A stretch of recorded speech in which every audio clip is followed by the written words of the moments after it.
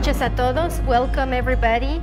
I'm very honored to be here in Oaxaca tonight. It's the first time that I come to Latin America to present my work in the last 10 years. The Patricia Chica retrospective is critical to the Oaxaca FilmFest. This event for me is eye-opening, educational, and the fact of future projects I want to do, not only with Patricia, but other international filmmakers around the world. As a Canadian filmmaker from the province of Quebec, I'm very proud to be able to travel and reach out to foreign audiences. With my French films and my English films made in Canada, as a young filmmaker, to be able to show not only one film or two, but to show like a collection of 8 films, allow us to have an audience that will appreciate the evolution of our work throughout the years.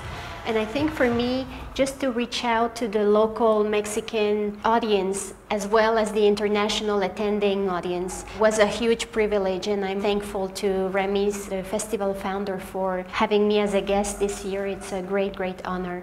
Tonight's event gave us extreme credibility on the closing night, and it was also very resourceful for the young filmmakers in the audience as well as some of the experienced filmmakers. I saw Mexican filmmakers, I saw international filmmakers, and it was very, very exciting for me. Patricia has a thing that, you know, being a woman, she's got charm. You know, she doesn't have to be bossy or, you know, and she's demanding, but she knows how to take the best out of people. She's also very talented. And what I can see is she's a filmmaker with a vision, a very specific vision.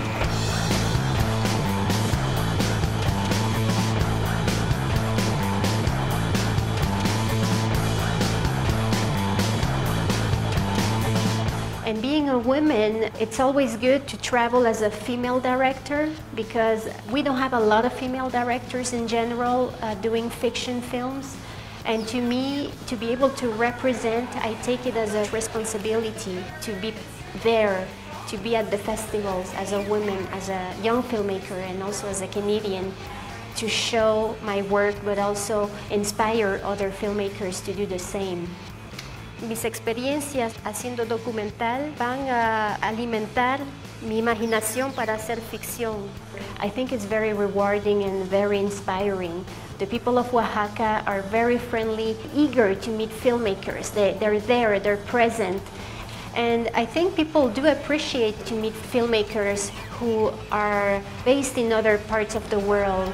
It's important for our international filmmakers to come to Oaxaca. We have this year 47 countries represented. It helps catapult their careers as well as it helps catapult the film festival.